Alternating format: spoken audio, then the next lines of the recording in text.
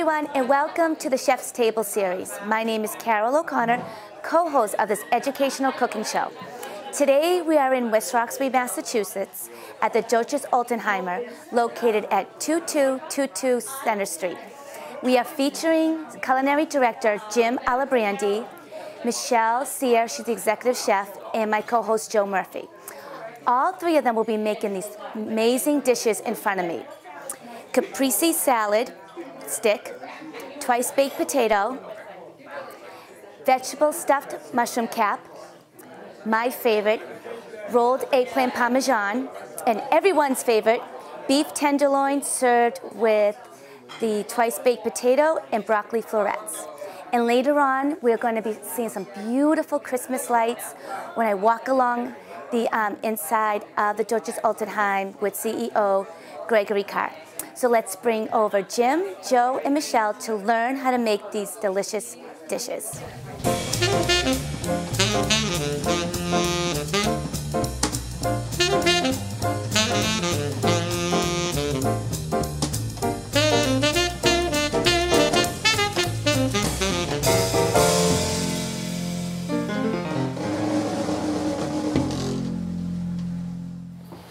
Hi, I'm Chef Joe Murphy. I am the co-host of the Chef's Table series. This show is produced by the Chef's Table Foundation, which is dedicated to supporting homeless U.S. veterans, and there are 6,000 homeless teens documented in the state. And our mission is to raise money so that we can offer them a culinary school education so that they can return hopefully to whatever normal way of life is today, but at least give them a foundation so that they can really take care of themselves. And we're very pleased today to be at the Deutsches Altenheim in West Roxbury. And it's a wonderful facility, and they work with people that may have some recuperative time. You have extended living, assisted living, long-term care. Yeah, so there are many. Adult daycare. Great. Okay. So I know where to go next. Mm-hmm. Okay. So we're very pleased today. This is the second time we've been here, and this is our Christmas show shooting and videoing. We're not shooting anybody. And today we have two superstars back. We have the Director of Food, Culinary Director Jim Alibrandi, and the Executive Chef, Michelle Cyr. So today, Chef, what are we going to be making? We're going to be making 3 appetizers first. We're going to do a Caprese salad, and a rolled eggplant Parmesan, and we're going to do a vegetable stuffed mushroom. Excellent. Okay, I'd like to say something before we start. Thank you for everybody showing up.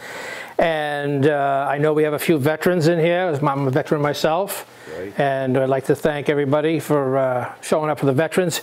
U.S. Foods, who is my supplier, has donated everything you're going to taste and everything you're going to eat. Oh, excellent. To the Altenheim, to you.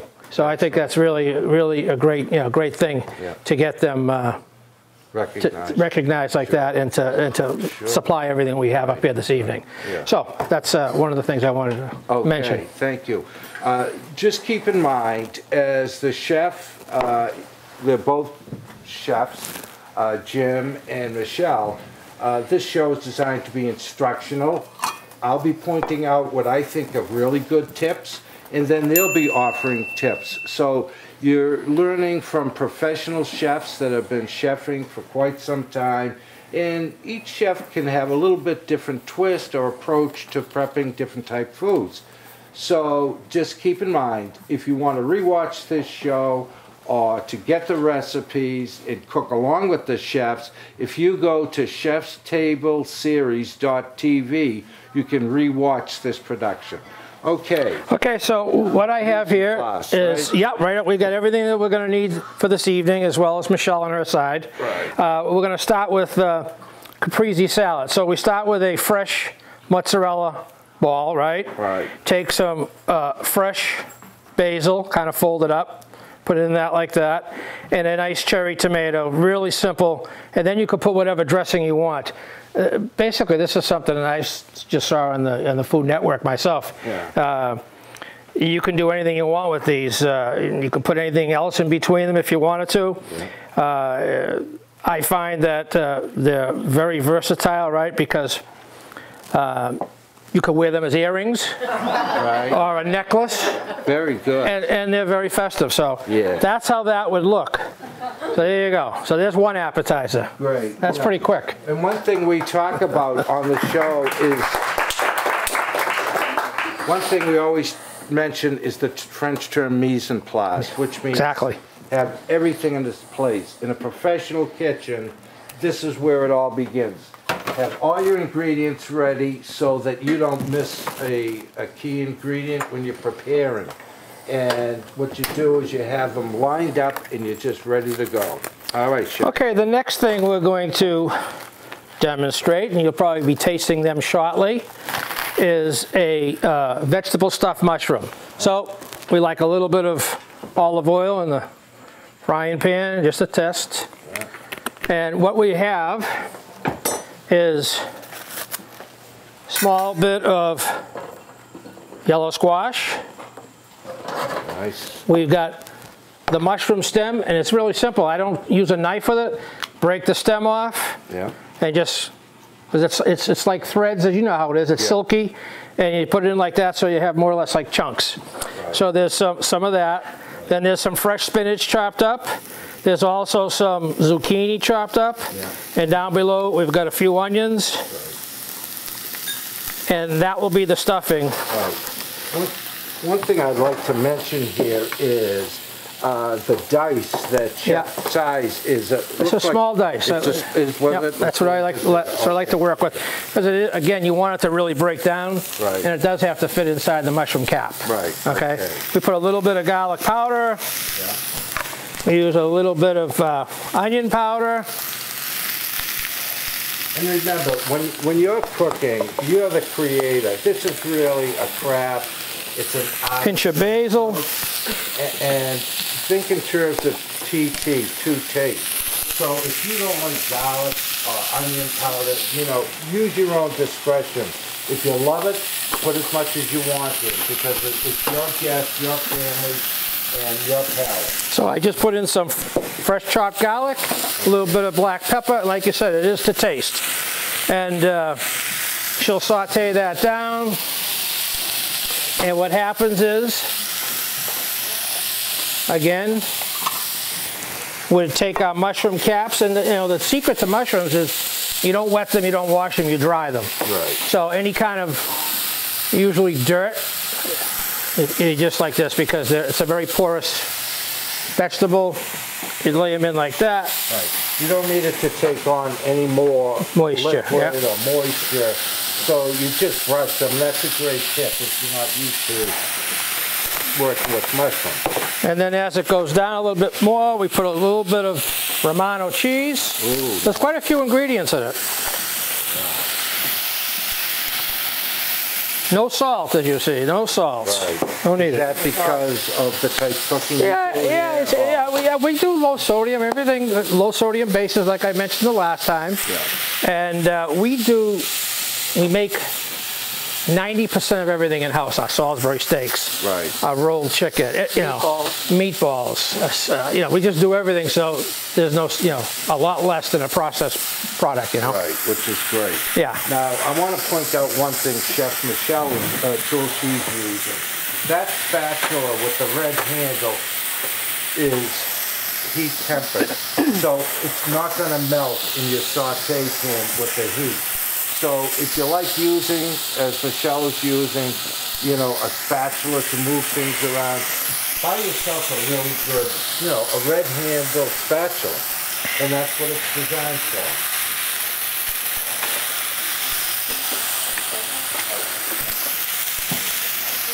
Okay, so because of the time restriction, we'll put a little bit of a breadcrumb that goes in there, kind of holds it together. Right, so that's the binder. Yep, and it's a non-seasoned. I don't use any seasoned breadcrumb. Right. No.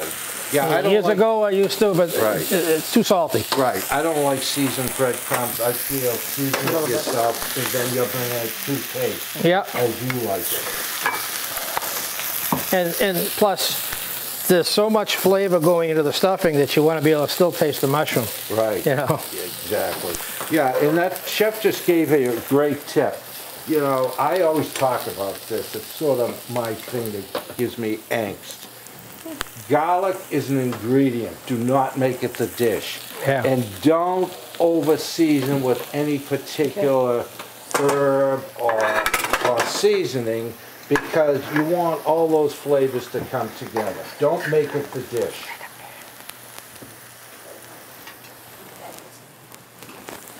So I would just, you know, I wouldn't be handling this when it's hot as it is, I should say. And you'd go like this, and that would be our dish, and you'd bake it. Yeah, and what the ingredients So there you go with that. chef used here, I'll tell you, the aroma is fantastic. How do they taste? I mean, seriously? Oh, good. Well, that's good to know. Okay. Now we're going to move on to our rolled eggplant. All right, before you get started, could you tell the audience and our TV viewers what the ingredients are? We'll talk about the mise en place. The rolled eggplant is fresh eggplant sliced on a slicer, lengthwise, okay? Right. It also consists of mozzarella cheese sliced lengthwise, okay?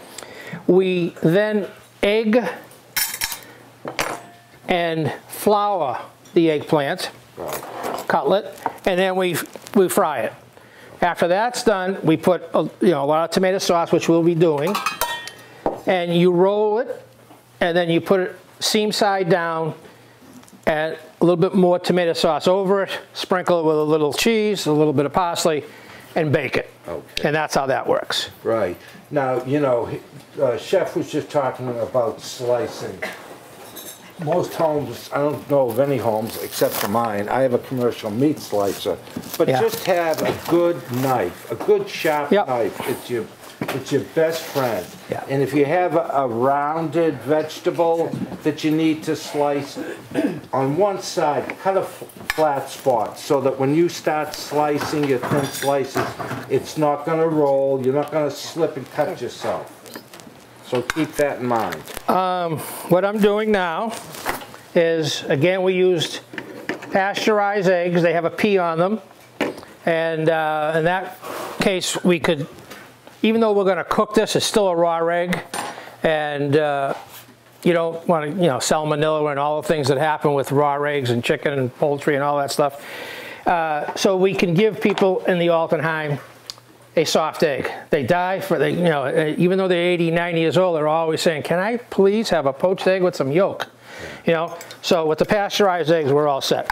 So what I've done is I've broken up a couple of eggs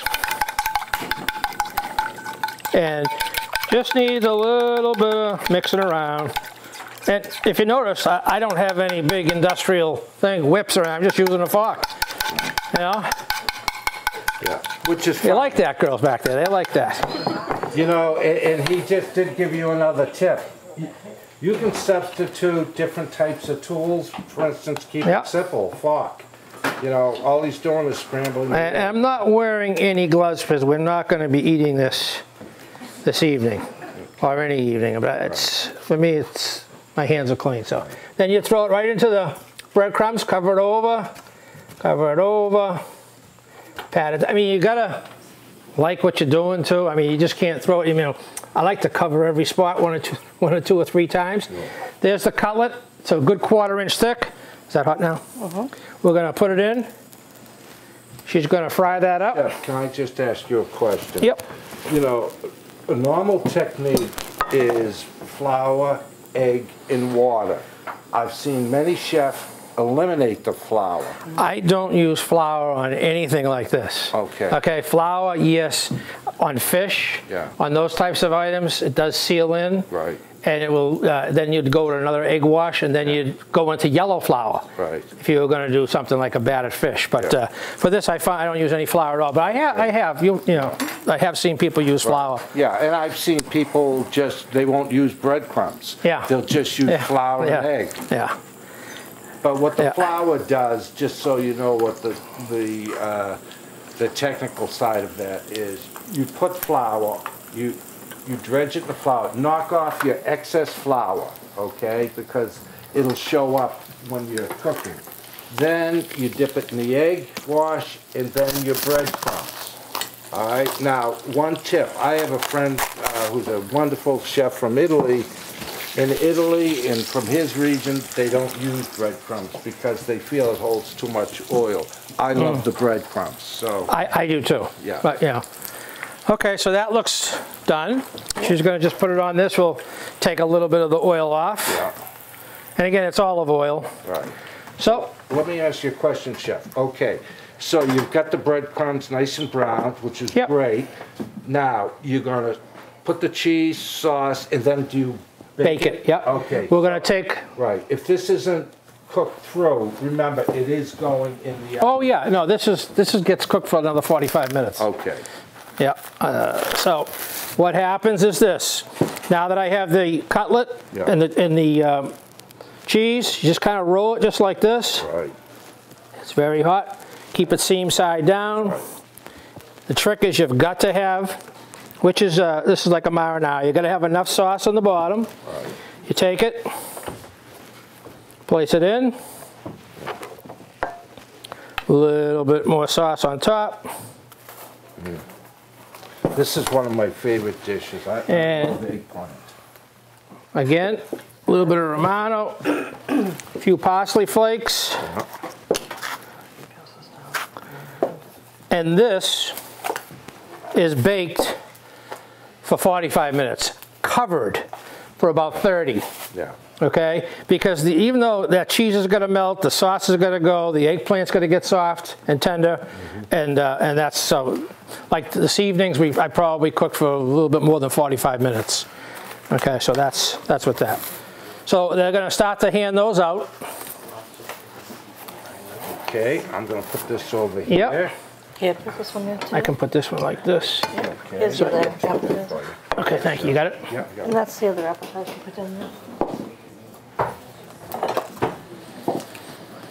Okay, so the next thing we're going to do is a twice-baked potato. Oh, cool. This is Michelle's going to demonstrate this, and we serve this. We serve the rolled eggplant. We serve that, the Caprese salad. We serve this on a regular basis to our folks here. So we bake off some potatoes. Let them cool down enough. We cut them out, cut them in half, and then we scoop out some of the filling. We leave a little bit of meat in there. And then you add some fillings. Good old potato. So it's all potato. This is all the filling inside from all the potatoes. Put bacon. Ooh. Chives. Nice. A little sour cream. And she had butter already in the potatoes, I had butter right? already in the potatoes. I added earlier. And there's some cheddar. And you just mix it all up, and you restuff the potato. Now, if you were going to do this for the holidays, sometimes you pipe it instead of just pipe them all on. I'm doing 200 of them. Yeah. Wow. So are you mashing them to Yes, pipe I'm them? mixing it all in, mashing the potatoes with it all. They come out beautiful. Yeah. Yeah, I know. Yeah, and this is, I think, particularly during the holidays, everybody's running. So, Chef Michelle, Make ahead. You can make them ahead and freeze them. You can freeze them. You can freeze them too. Yeah. Make them ahead and freeze them. Yeah, so that's a great tip. And this is, I think most people would love a twice-baked potato. Oh my God, yeah. Yeah, so are you baking these at your home? Yes. I do. I may make them at home all the time. So what time would you like everybody to show? Oh, at my home. Oh, Michelle, yeah, anytime. I'm open to company all the time. Okay, there you go. Well, that's one thing about a chef. They are very... So there's Oh, boy. twice baked potato, and Yeah, put a little chard on we top might of that. just to dance it up a little bit, a little bam, bam, you know. So there you go. Yeah, okay. So that's that. Now, the last thing we're going to kind of demonstrate to you is just the tenderloin, which you're going to have this evening. So, I'll pick it up. yeah, I'm just going to briefly tell you about the tenderloin, and Michelle will demonstrate what she puts on it. Doesn't need much, hence the name tenderloin, okay? And technically, my great-great-grandfather invented this meat? Oh, gotcha. Yeah, forgot me. Sorry.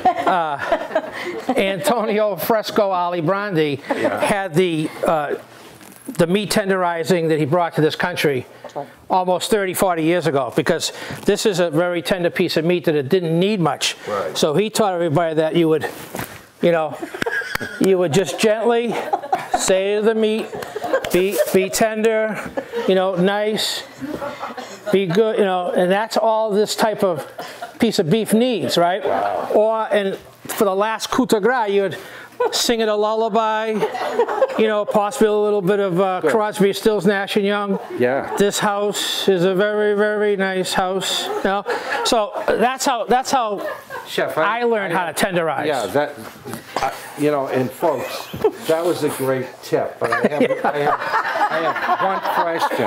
What? Which Alibrandi was nuttier, you or your grandfather? I think Constantino, my grandfather, was. I'm not sure. Good. All right. Okay. Well, what I do with these is I have this stuff they call Montreal steak spice. You can buy pretty much a lot of places sell it now. And all I do is just rub it all down. And I put it in a nice hot oven. Kind of seal it up.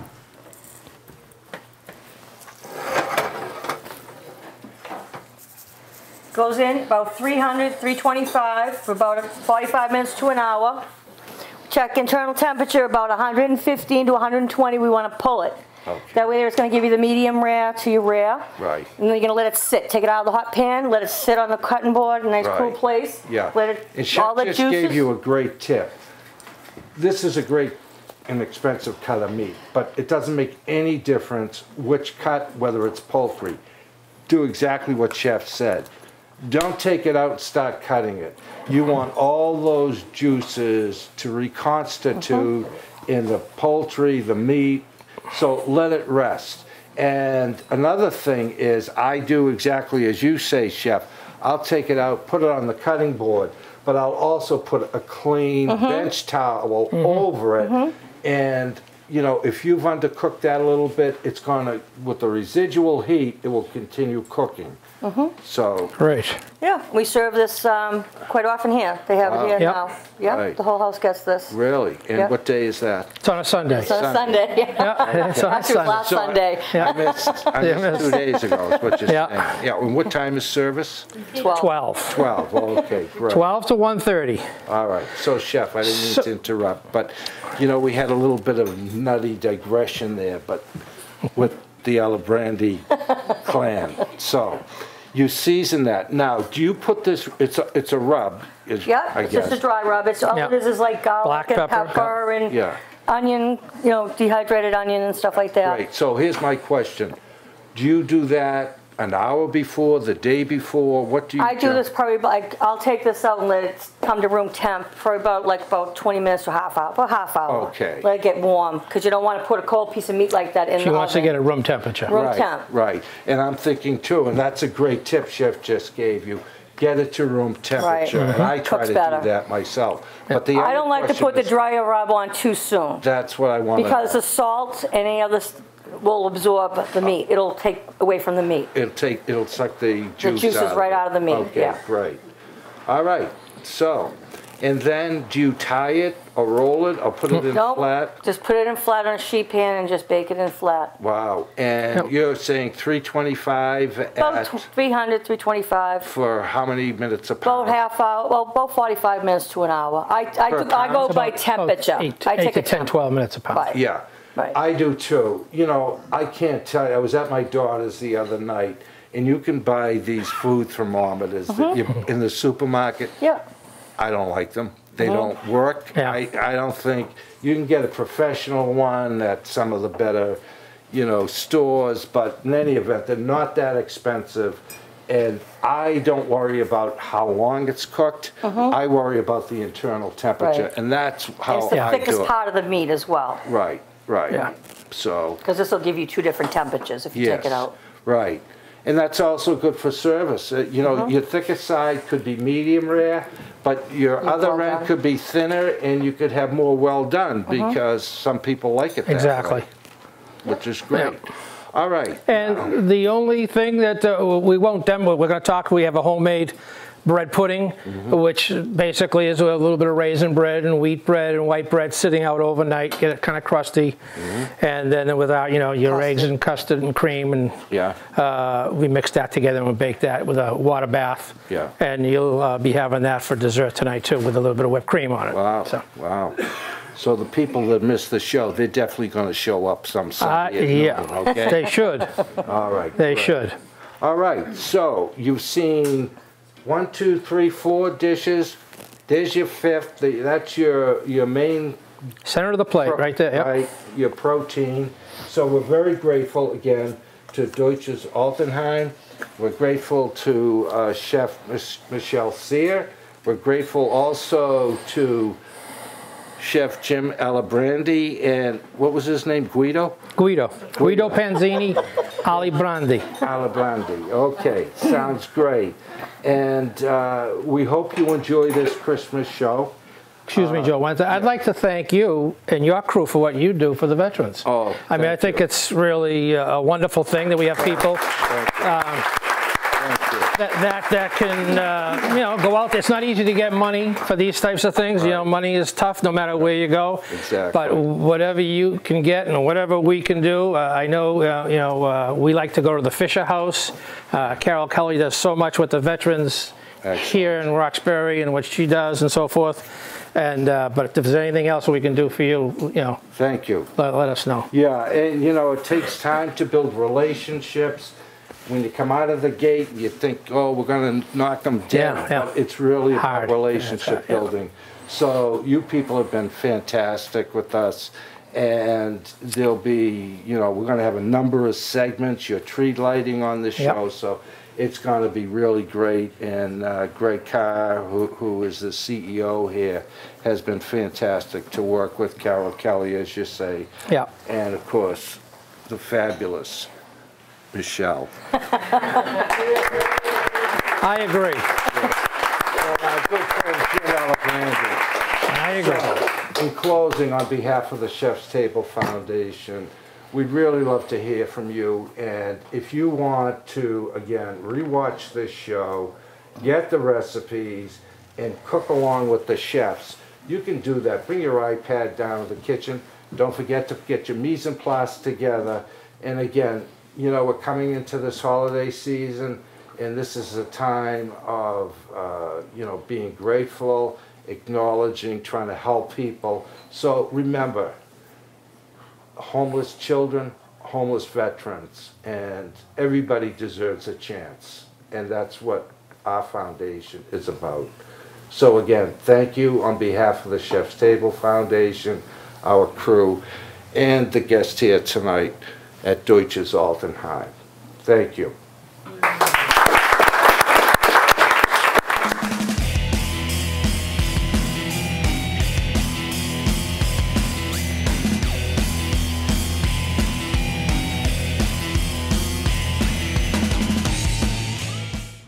Hello, I'm Kelsey Roth. I'm with Craft Beer Cellar. I'm a certified Cicerone, which is similar to a sommelier, except for beer. And I'm the brand manager over at Craft Beer Cellar. Today I'm here with Jennifer Verrill at Verrill Farms. We're here in their awesome production kitchen where they make all the delicious pies and everything else. But we've been asked to pair a beer with a beef tenderloin au jus served with steamed broccoli and cauliflower florets. And I immediately think, you know, beef tenderloin au jus, this is going to be a rich dish. Lots of kind of roasty flavors. You know, the steamed broccoli and cauliflower are going to have some nice vegetal character. And I'm going to want a beer, in this case, I want to pick a beer that's going to match that. So intense flavors first, you know, on the food side, so I want a beer that kind of can match that intensity. And then I'm looking to match those roasty kind of characters. So I went with a porter, and this is a dark beer. It came about, you know, I'd say it got its name in about 1840s in London when a lot of the brewers in London started brewing this style of beer for the dock workers. And the porters, after they got off shift, would come in, flood into the taverns and pubs, and they would drink a bunch of this beer, and eventually they just called it porter because of the porters who would drink a lot of it. This style originated before stout. A lot of people think stout's going to be the the original one, but this came about before stout. Stout originally was stout porter, so it was just a heavier porter. So porter. Stout's heavier. It started off that way. Now, if you think of like a Guinness, Guinness is actually lower in alcohol than most porters. Guinness is only about 4.2%. So that's a fairly light stout. Yeah. So it's changed over the years, but originally it meant the heavier porter. But this porter is brewed by Mayflower Brewing Company. They're located right here in Massachusetts, over in Plymouth. And they started off doing some really great classic English styles, and this is one of them that they still brew. And this beer has some really great roasty character to it. As you can see, it's got a nice dark, rich color there, almost completely opaque.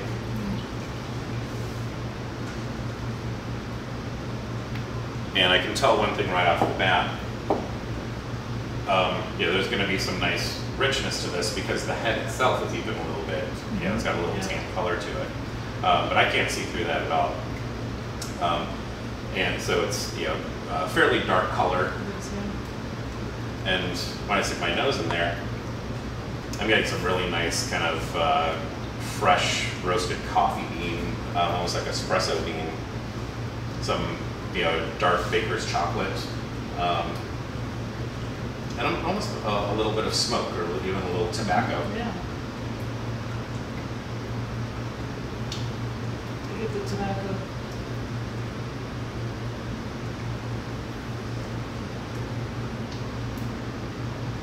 And kind of similar flavors, similar flavors on the sip as well.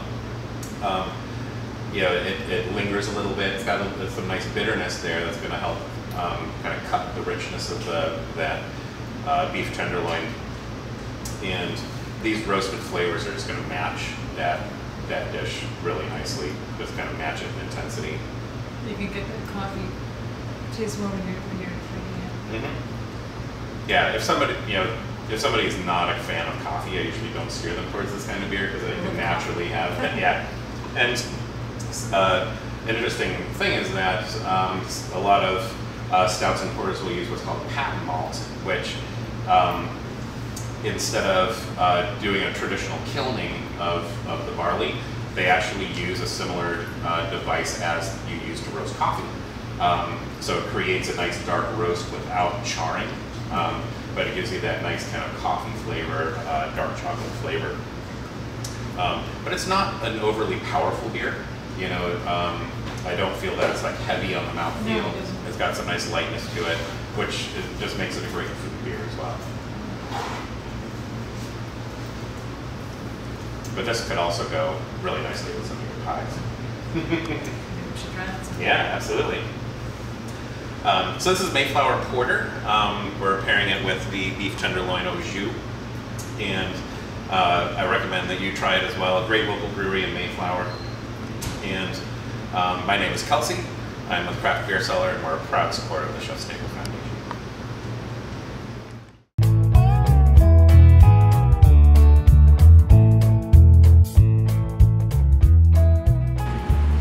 Hello everyone, and welcome to this week's Farm to Table Tip. I am here with Farmer's Farmer Steve Barrell, co-owner of Barrell Farm located in Concord. And today we are talking about a celery root. But Steve, it kind of looks like a bowling ball. I never thought. It does, doesn't it? Yeah. Huh? Even a turnip. Turnip, yeah. Maybe a softball. Yeah. Yeah. I used to play softball. Yeah. I bet you were good. I was the pitcher. Yeah, I struck him out at a curveball, a twist. It was really good. Celery root, otherwise known as celeriac, Celeriac. is a member of the celery family, obviously. That's a very long season crop. It takes about 6 months to grow celery root. We start that in the greenhouse late February in these plug trays with 1 plant in each cell, 128 plants here.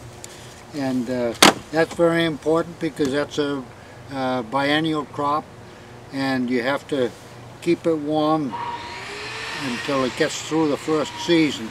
If it gets a cold spell of a couple weeks when it's a young plant, it'll think it's time to think it's going into the second season. Oh, yeah. Start making seed, and that it won't grow a nice bulb like this for the root. I wish I had one that just came out of the field, but we finished harvesting quite a while ago. And when you take them out of the field, they're just they're about 3 times that size with all hairy roots full of dirt. Really? And there's an awful lot of pruning to do in the process of that. To get them down to looking like this. And wow. I know my first time pruning, it was a little hard on my hand here, but I got so it's pretty good now. It's kind of a benefit. I don't have to worry about my fingers sticking out there. But when this grows in the ground, it has a top on it that looks like a small bunch of celery. The stalks are fine and they're quite tough. I think the leaves probably have good flavor if you're doing a soup or something. But let's just take a look inside. Yeah, I'd love to see what's inside it. How's that? It's like white, with a little yellow to it. Maybe we got a sample here.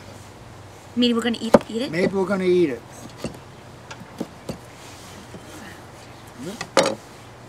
Let's try. Pardon my fingers. Thank you. That's okay. Root vegetable.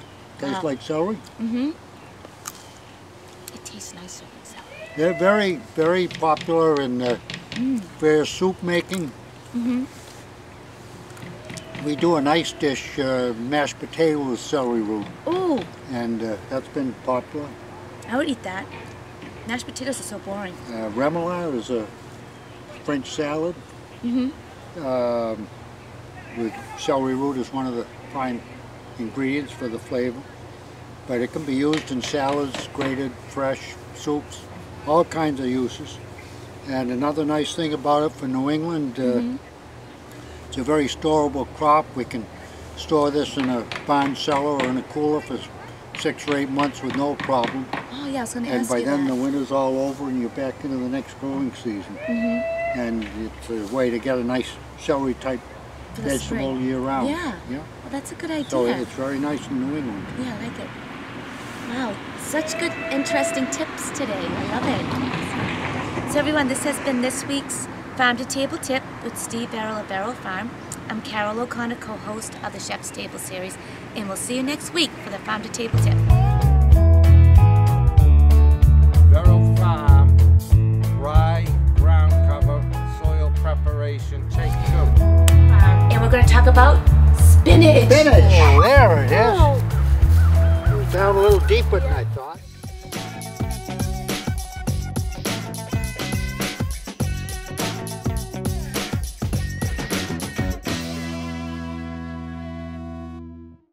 Hi folks, Steve LeCount, chef owner of Chiara Bistro in Westwood, coming at you with this week's Chef's Tip. This week I just want to talk about an easy way to get pomegranate seeds out of the pomegranate. I remember when we were kids and we used to call these Chinese apples, and you know, we used to quarter them like that, and then we sat around the table, and I think maybe my parents did it on purpose to keep us out of trouble and keep us occupied for a while. And we would just take teaspoons and try to pick out through all this membrane that's completely throughout a pomegranate. I love pomegranates, great winter use. You'll see them around all the time. They make beautiful holiday decorations, but they are naturally loaded with antioxidants. It's one of the healthiest fruits you can eat. But they have a nice tartness to them and a nice crunch to them too. And I like to contrast in things like salads with goat cheese, where you have a soft goat cheese. You have a nice contrast to that with the crunch from and the tartness of the pomegranate. We also tend to use it a lot on duck dishes or chicken dishes with maybe a sweet glaze, something with like honey and molasses or maple. You've got all that sugar going on that, so you want something tart to slice through that and balance out that dish. So pomegranate seeds seem to be perfect for that. But anyway, back to the original point. How do I get all those seeds out of there without spending half my life doing so? I just cut it in half horizontally. Put your hand over a bowl, and just like the kid you wanted to keep occupied for hours getting those seeds out, give it a good spanking with it, with a heavy kitchen spoon.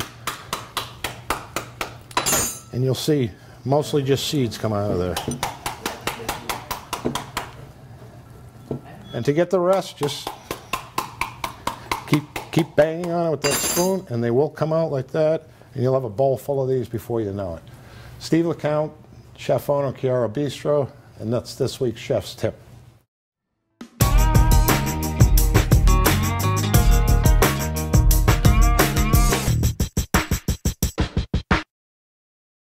Hello everyone, and welcome to the interview segment of the Chef's Table series. My name is Carol O'Connor. I am here at the Deutsches Altenheim in West Roxbury with Greg Carr. He is the CEO here, and we're talking about Christmas decorations and Christmas lighting. So Greg, tell us about the Christmas lighting here. It's a big deal, and I love Christmas, and I love all the holiday lights. And so do the Germans in their tradition. Yes. And it's a tradition that's carried forward many years here. About the first week of December really launches the season for us. So the first Friday in December, we do a tree lighting, which is a whole lot of events all over the campus that take place simultaneously. Okay, what type of events happen? Well, of course, Father Christmas is the main event. Father Christmas, all decked out in a costuming that comes from hundreds of years ago. Yes. You know, so we have a very tall guy who does a great job, visits all the resident areas on the campus. The Sanger Corps, a German choir, comes here, and they're anywhere between 20 and 30 strong, and they will sing carols throughout the campus in all the resident areas. So would you say they'd be strolling along? Oh my God, that's beautiful. Yeah, and of course there's food and beverage. Yeah. Lots of food, you know, all in the German tradition. And the whole thing is done to keep the European tradition of Christmas alive on this campus.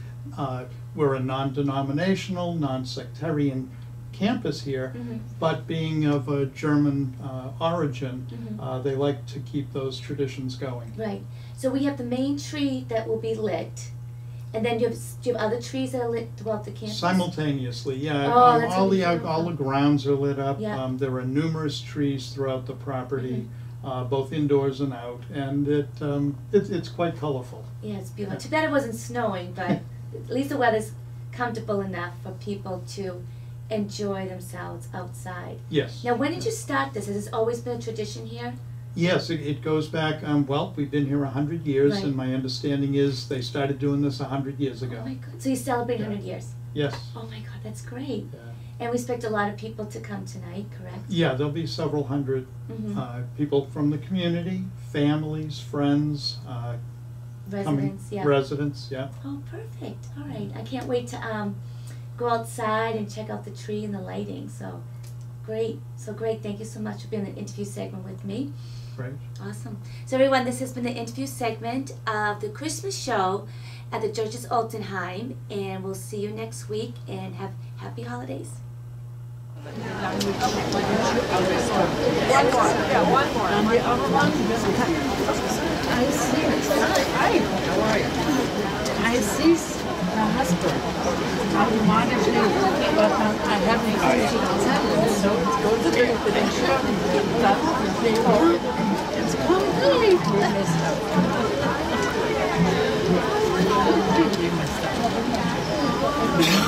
Thank you. Are you going to do a solo? Getting a little bit. Yeah. Nice to see you. Singing? Oh no.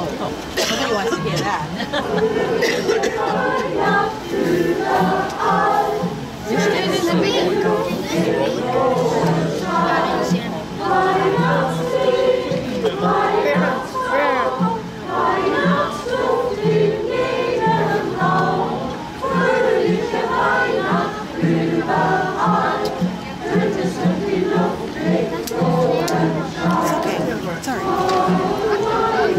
Go out and enjoy it. It's fine. Don't worry. worry about it. Guys, is Santa real?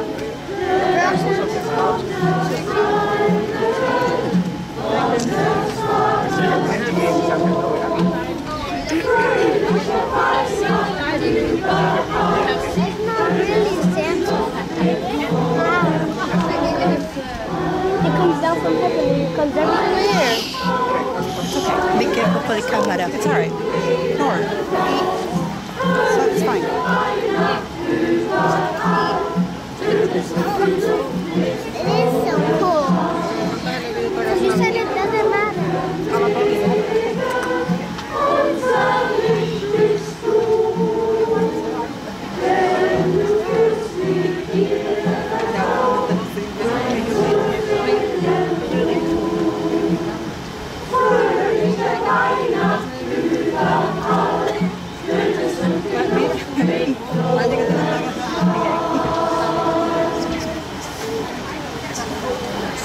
Are you going to do it for me? Yeah. Thank you.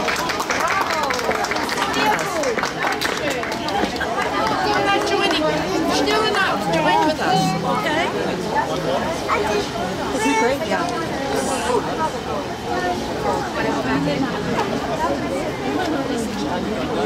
I am.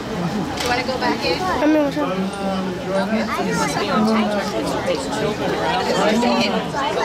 Oh, not worried. It's too short. It's too short.